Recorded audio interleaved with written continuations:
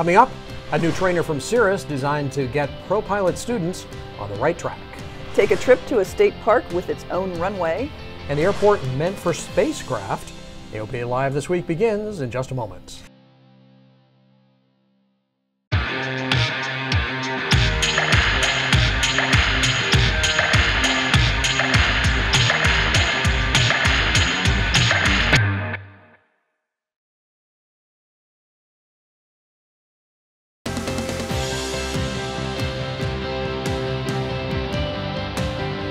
This is AOPA Live This Week with Tom Haynes and Melissa Rudinger. There isn't any better time to get into aviation than now. From cabin crews to mechanics to pilots, demand is greater than the supply, according to Boeing. And here's another indicator. Yep, another major manufacturer sees a new demand for training aircraft. Earlier this year, Piper introduced the Pilot 100 and 100i, aimed at smaller flying schools. And now Cirrus is going after the professional pilot track with a trainer designed to speed the transition to the heavy iron. Here's more from AOPA pilot editor-at-large Dave Hirschman. Take a close look.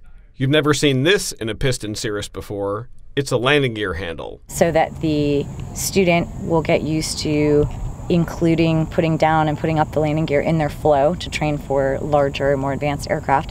And the instructor can actually give failures to the student for the landing gear during the training. The TRAC trainer is all about training pilots to fly bigger, faster, more complex aircraft. It's sort of setting you up for your career aircraft, be that a small business jet like a Phenom or a Vision jet, or a larger aircraft like a CRJ or an Airbus. Airlines flying Airbus and Boeing aircraft are already using Cirrus SR-20s and 22s in their ab initio pilot training programs. Cirrus has taken what it's learned from that to build an airplane suited to the rough training environment and designed to put pilots on a career path. Durable, non-scuff materials for the interior, decals to help students through their pre-flights, and a technically advanced panel just like the big jets. With the FMS and with the integration of the FMS with the flight deck and all of the kind of automation and safety features, these are things that you see in bigger aircraft.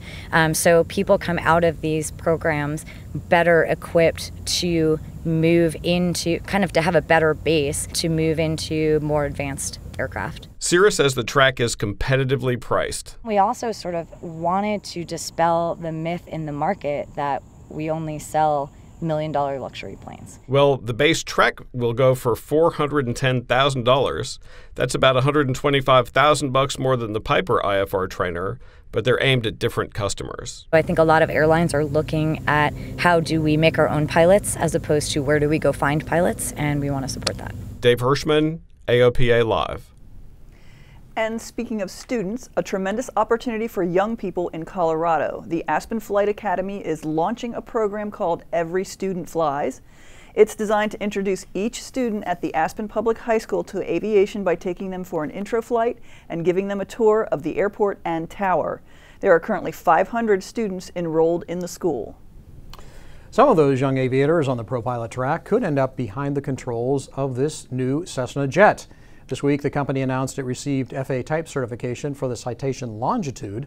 They call it a super mid-size jet. It can seat up to 12 passengers in a stand-up cabin. Has the longest range in the Citation line, 3,500 nautical miles, and it cruises at some 483 knots. A Garmin G5000 suite is at the front end with auto throttles. Cost? Well, if you have to ask, but when they first announced the Longitude in 2012, it was about $26 million. Today, well, it's closer to about $27 million. So I got to fly the Longitude last year, wrote a piece about it for the magazine, and I got to say, it's an impressive airplane. It's the largest cabin that Cessna has ever built. I, unlike you, didn't get to fly one, but I have seen them, been through one, right. A static mock-up anyway, and yeah. Impressive. Very, very capable airplane, so I hope they do well with it. Me too. It's been a long trail, but this horse is just beginning to race. The Texas Aircraft Colt has received its ASTM certification. The SLSA is built in Hondo, Texas. The company has been working towards certification for months. We had a feature story on the Brazilian-designed Colt in the August issue of AOPA Pilot magazine. If you're a fan of canards, this is one of the big weekends of the year. The annual Canard Fly-In to Rough River is happening in Kentucky. AOPA Live's Paul Harrop shows us why the scenic state park is a great destination for any pilot.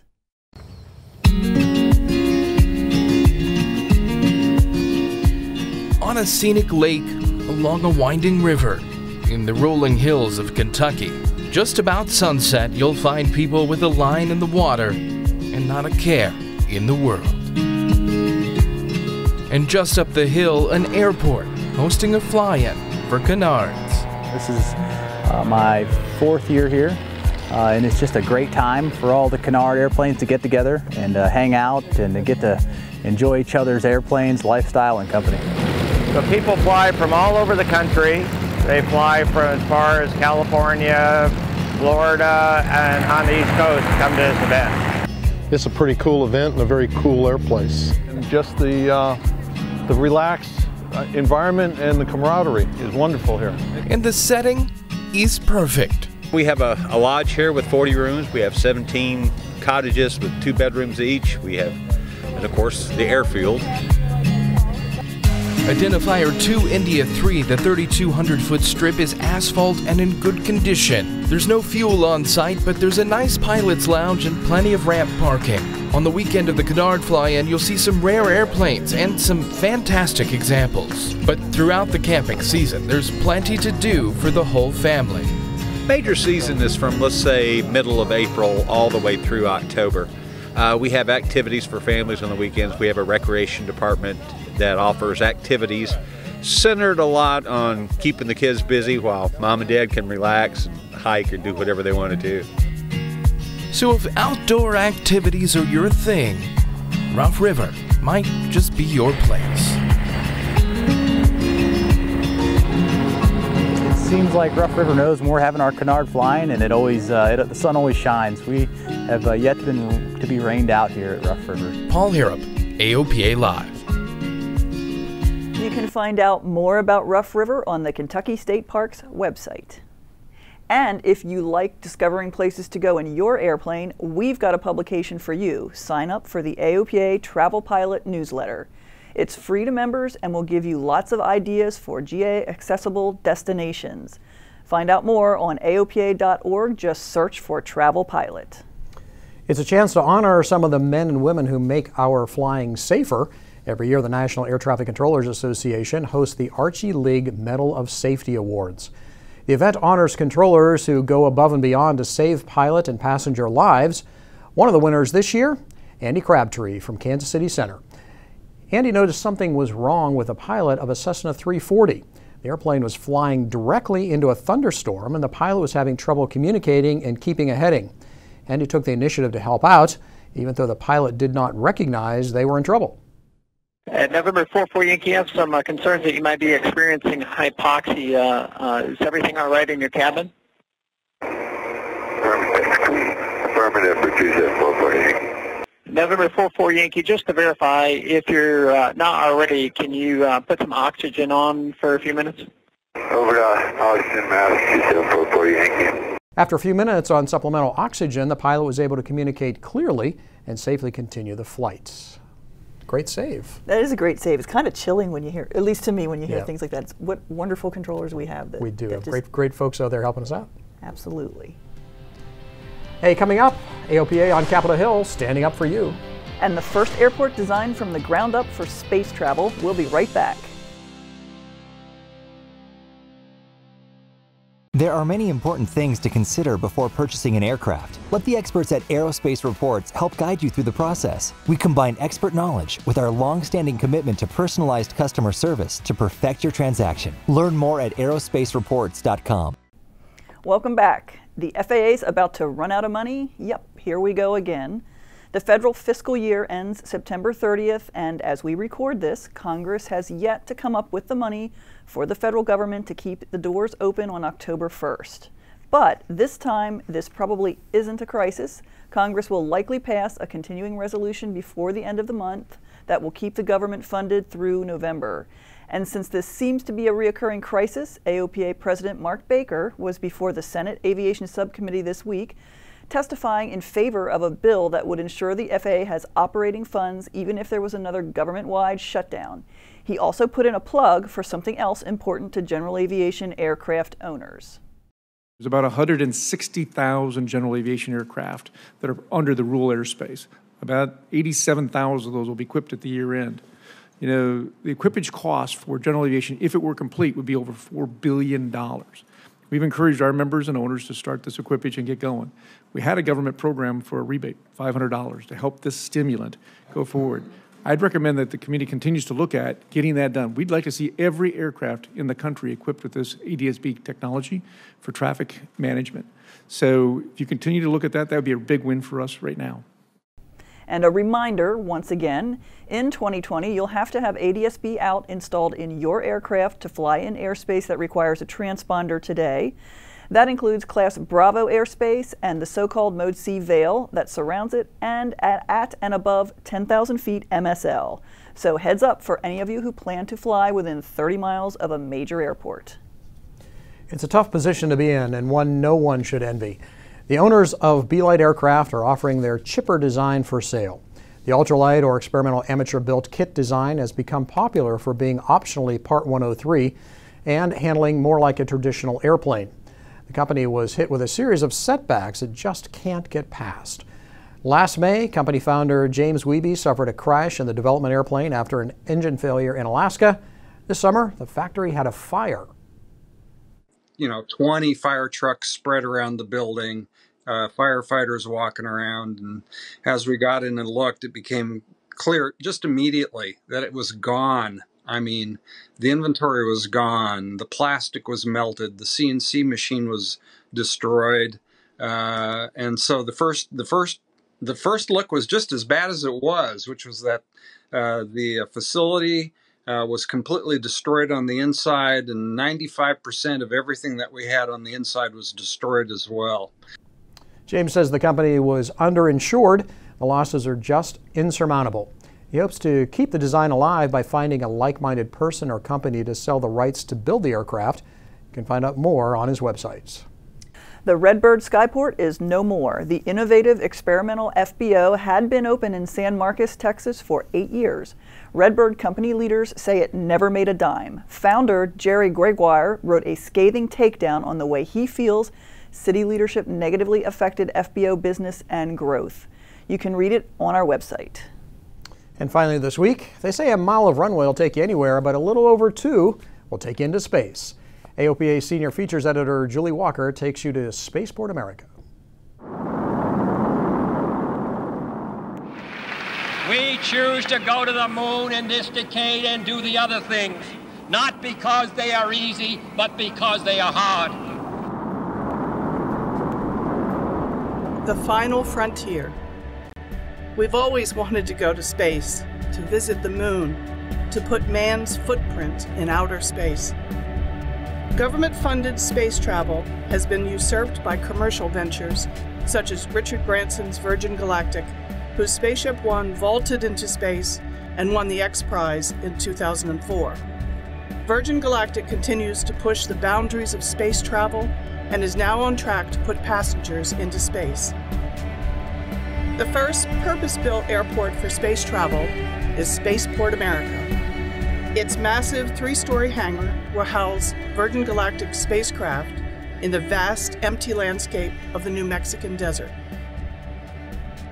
The closest town is the quiet settlement of Truth or Consequences, located along the Rio Grande.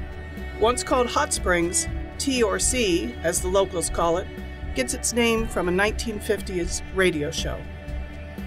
The Spaceport America Visitor Center is located in a historic Adobe-style building in T or C. The Visitor Center is the starting point for a visit to Spaceport America. The Visitor Center shares Spaceport America's scientists and information with local groups, such as this visit from a children's summer library program. New Mexico invested $31 million towards this project, which it hopes will lead the state to a brighter future. A 12,000-foot runway and vertical launch pads are a part of Spaceport America's footprint in the desert. Whether you're talking about automobiles, computers, or the internet, those are all transformative technologies. If you look around, commercial space travel is going to be that next transformative technology that's going to affect our world and affect us as a species in ways that we can't even imagine today. Our customers do vary quite a bit. We have flight customers and non-flight customers. Of course, our focus is our flight customers, whether that's those customers going up into just the upper atmospheres and trying to test out different airplane technologies, or is that our launching customers going all the way up into space? And of course, the big news is with Virgin Galactic being our major customer, getting ready to send humans up into space on a tourism business for the first time in human history. Virgin Galactic is coming home to New Mexico, and it's coming home now. Virgin Galactic is actually a customer of the state of New Mexico. Think of it almost like a tenant-landlord relationship. Well, the building that the state of New Mexico built for Virgin Galactic, we like to call it the Gateway to Space. And that building's about 130,000 square feet, has about 3 different stories on it. If you've looked around the news, you've seen how Virgin Galactic has developed their White Knight, or their carrier plane, and then they have their spaceship.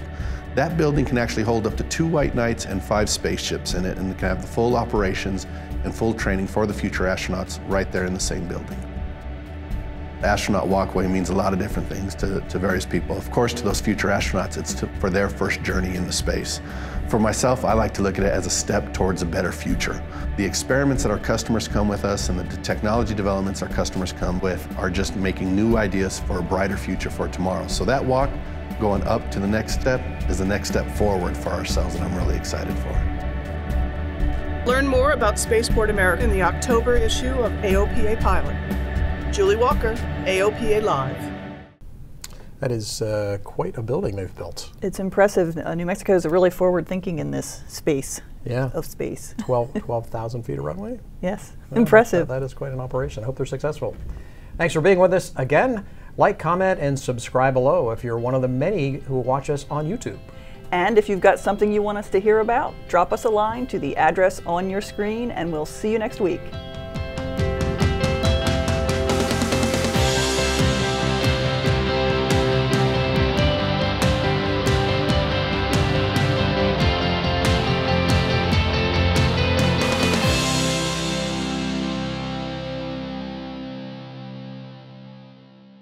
The people of AOPA's Legal Services Plan work to help protect your certificates, and they love to fly as much as you do. The AOPA Legal Services Plan is offered as part of our Pilot Protection Services. It's a members-only benefit provided to thousands of pilots like you.